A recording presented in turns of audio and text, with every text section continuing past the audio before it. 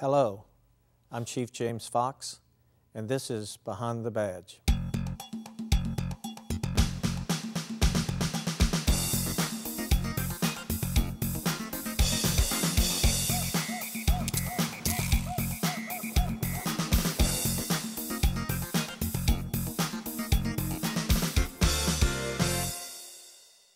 I'm Morgan Tegens, and this is Behind the Badge.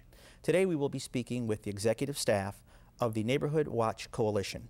Today I have with me Mr. Phil Bomersheen, Miss Vicki Harrison, and Miss Mary Joyner. Phil, I'd like to start with you. For those folks who are not familiar with the Neighborhood Watch Coalition, what exactly is it? It's neighborhood working together.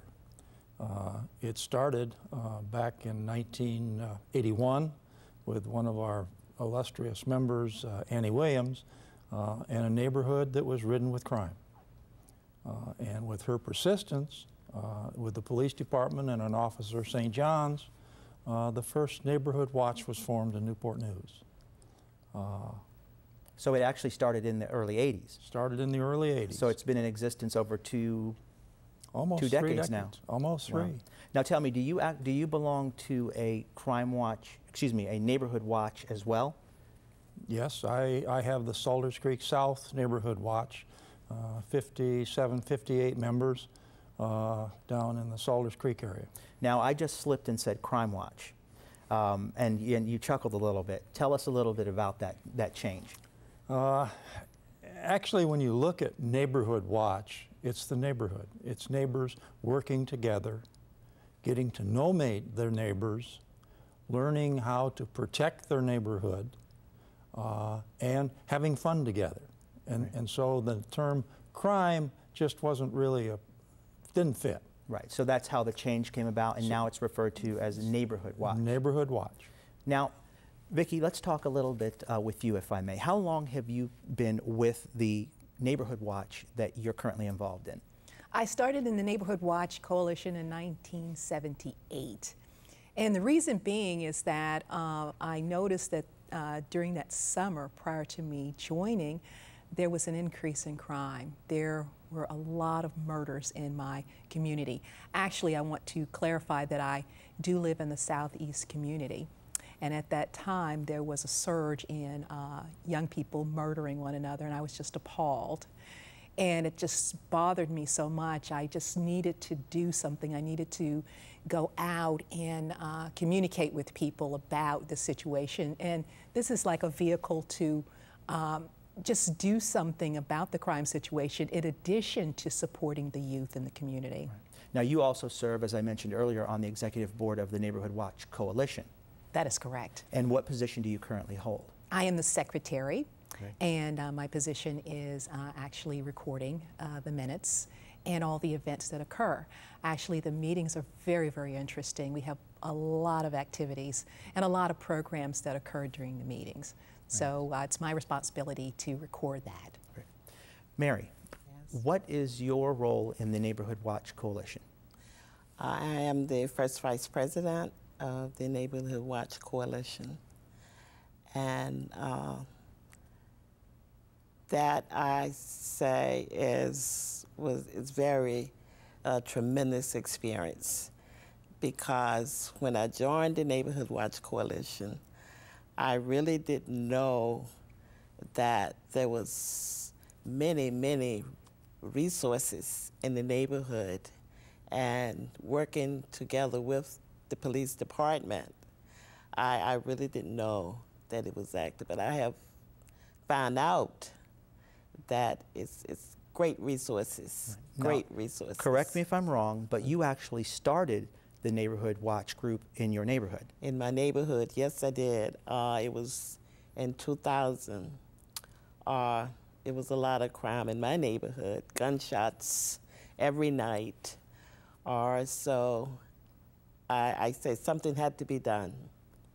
So I went to the North District Precinct and asked for a Neighborhood Watch, a CRO office, which is Community Resource Officer. I said, because I know there's something and someone out here that can help my neighborhood. And that's kind of how it evolved. And that's how it evolved, and the group That's became. how I got involved Now- in 2000. Now, I don't want to start any type of competition. However, I understand that you have like the second largest crime or neighborhood watch group in the city. Is that correct? Yes, in the North District. In the North District. In the North That's not bragging. That's just telling it how it is. Correct? Yes.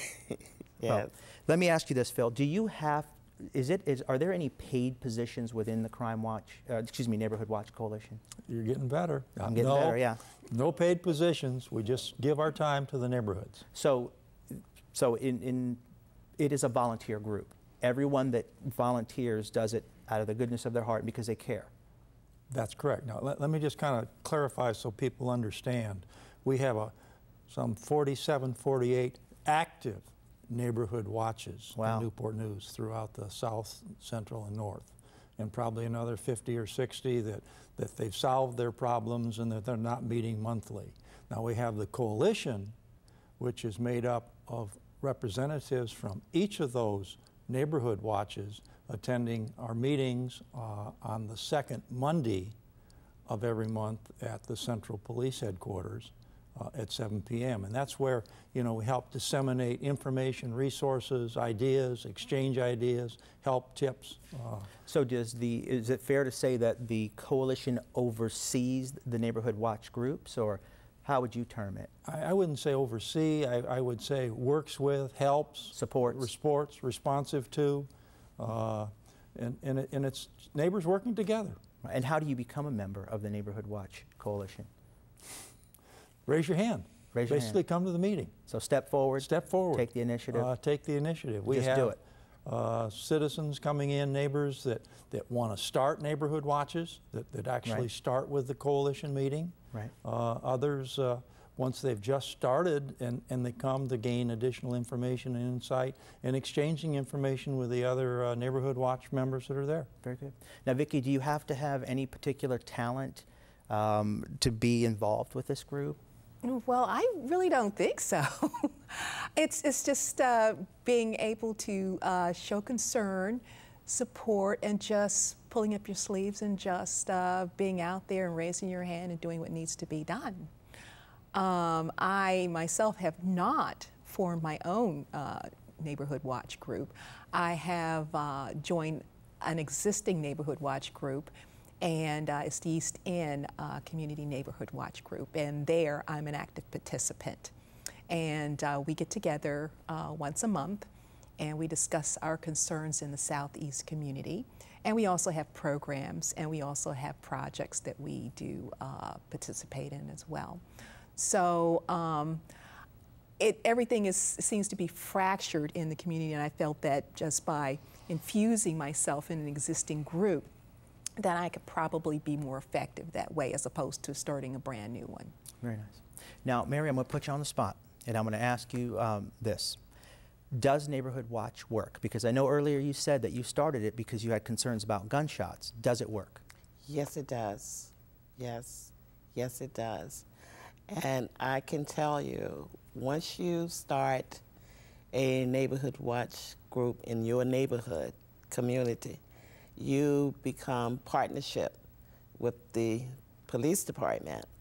And when they know you are there, and I tell you, when they come to your Crime Watch, Neighborhood Watch meetings, the existing neighbors that does not participate in your neighborhood watch will see that the officers in your neighborhood, they don't know where it's a crime or what, but then once they get involved, they know the officer there because they care about your community.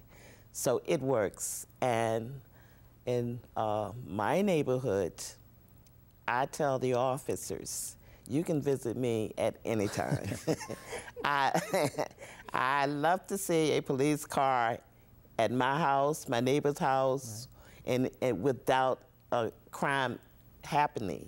Right. Just visit.